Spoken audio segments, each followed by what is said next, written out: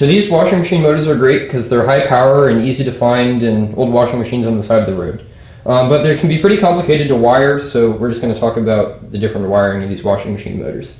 Can we find one in a new washing machine? Yeah, so the new washing machines usually have three-phase motors and they're computer controlled, so they're going to be really complicated to set up. So these older ones are better. So if you find a old washing machine on the side of the road, you'll probably find a nice half horsepower motor that you can use for any of your projects. So these usually have quite a few wires. That's because they have two windings, a high speed and a low speed. And the high speed is going to be much more powerful. You're going to want to use that for most of your projects. The high speed windings on this motor are the blue and white. So you connect house black to blue on the motor and house white to white on the motor. And then also these motors have a starter circuit that goes through a capacitor. So I have the capacitor on the side here, and that just makes the power a little bit out of phase to help the motor start. So you're going to have two wirings coming from the house.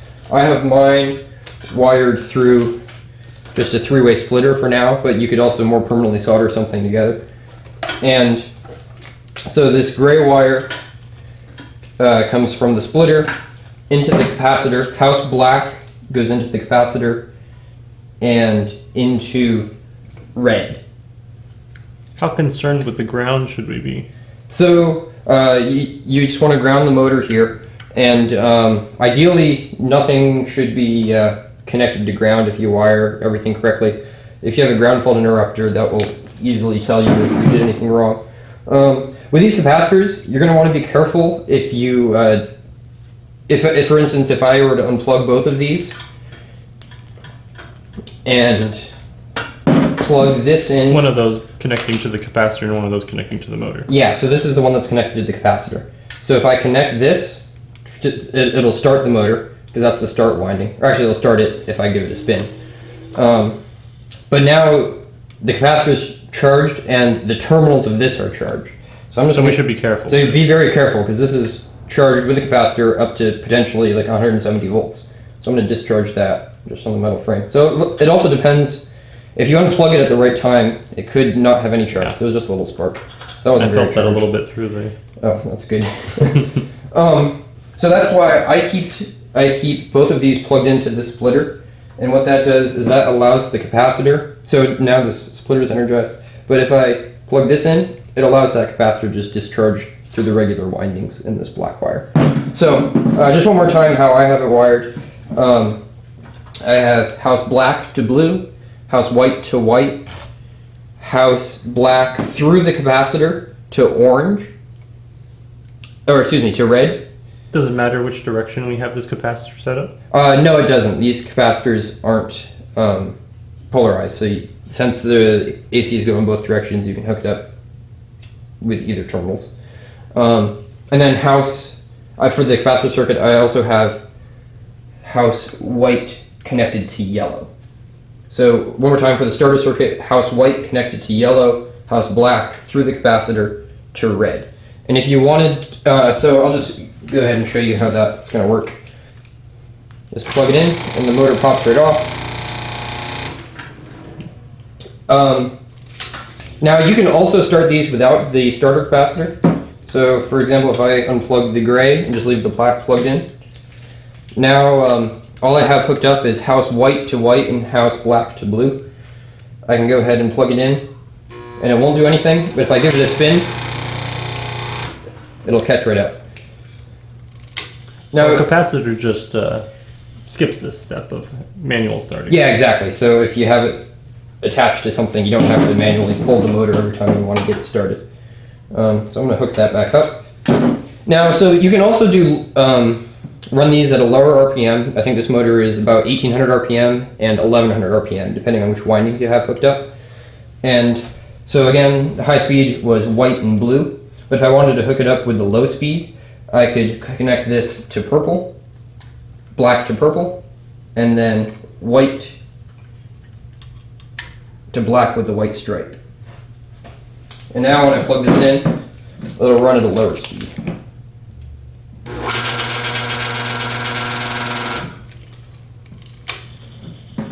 And then finally, if you want to switch directions for either of either the low speed or high speed winding, you just have to reverse the polarity of either the starter circuit or the non-capacitor circuit. So for example, if I just take these and connect black to white and black and white to purple, just reverse the polarity from the way I had it running last time. Now if I connect this, it'll run with low speed windings in the other direction. And that works with the high speed winding too. Now, is there anything special that happens if we swap both of them? No, that will just make it run the same direction. So if I swapped the capacitor, both the starter circuit with the capacitor polarity and the polarity of the regular run circuit, the motor would just turn in the same direction. Also, if you have, I just want to address how I figured this out in case you have a motor that's wired just a little bit differently.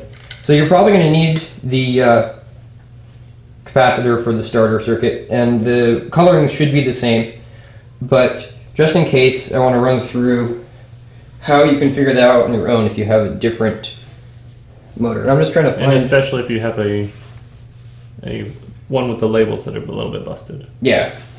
Where did I put that multimeter? I will be right back with the multimeter.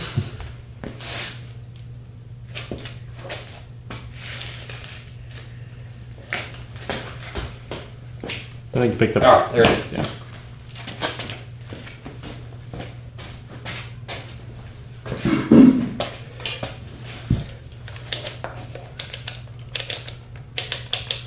So the best way to kind of get a handle of what's going on is if you take a multimeter, the windings will have a resistance of in the single digits or low double digit ohms. So I have it just set to 200 and it'll beep because it's a continuity setting. But so example, that white and blue is the high speed winding. If I kind of get out of the way and connect it, it'll beep showing there is a connection. And also it's about 1.5 to 2 ohms. This is a really cheap multimeter, so it's probably not too accurate. But the point is that that's a low resistance winding. The high speed is the lowest resistance winding in the neighborhood of a couple of ohms. The high speed winding, I don't know what I said. But the low speed winding will be also pretty low, but a few ohms higher. Like on this motor, it's about 3 ohms. And then finally, the start windings. For example, on my motor, I use red and yellow. Will be continuous, but with an even higher resistance. If I got a good connection, it's about 8 or 9 ohms. So that's how you can find the start winding.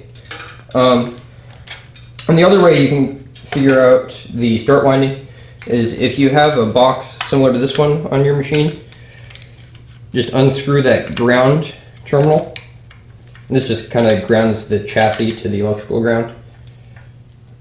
And you can take this little plate off, or you could break it depending on how old it is.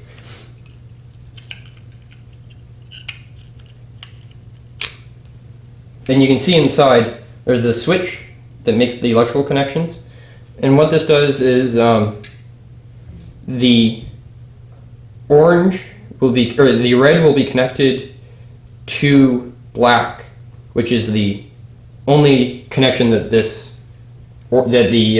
red terminal has to the motor. You know, if there's no wires, there's no red wire going to the windings of the motor. So what's actually happening when you connect the starter circuit to red is that internally there's a switch that brings it over to black. And what this does is when the RPM gets high enough, it actually will cut off the starter capacitor circuit so that all of the power is going through the regular run windings, not the start winding. And this is just another way, so if you take it apart and you can kind of see where the connections are going, you can figure out how the start circuit is wired and therefore figure out how to run your motor. And that's if we can't tell from either the box or our color wires are a little bit different. Yeah, that's true. Yeah, if the colors are a little bit different than this one, you can just figure it out on your own, but how I have this one set up should work if you have the same color wires. And that's all. Thank you.